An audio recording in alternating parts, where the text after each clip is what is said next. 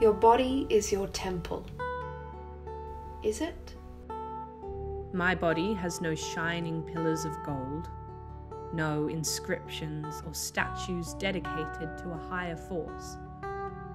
It will not stand still and monumental. It moves through the murky dirtiness of this life with me. It has done so since I was born, covered in shit and blood, and will only stop when I die. Do I respect it like a temple? Leaving offerings, prayer, sacrifices at a distance from its heart? I trespass beyond the sacred altar.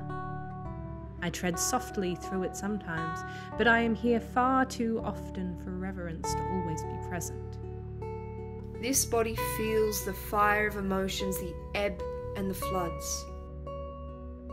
Afterwards, I clean it, soothe it, sometimes with care.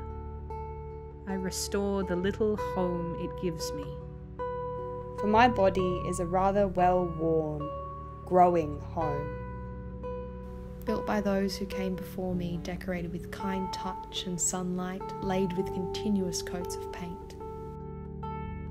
I will keep living here. I am not a pilgrim. Sometimes I will revere it, but mostly it will just be home. Slightly dusty carpets, paintings crooked on the walls, taking the paint with them when they are removed, crowded kitchen that smells of dinner, well-loved couch. That kind of home.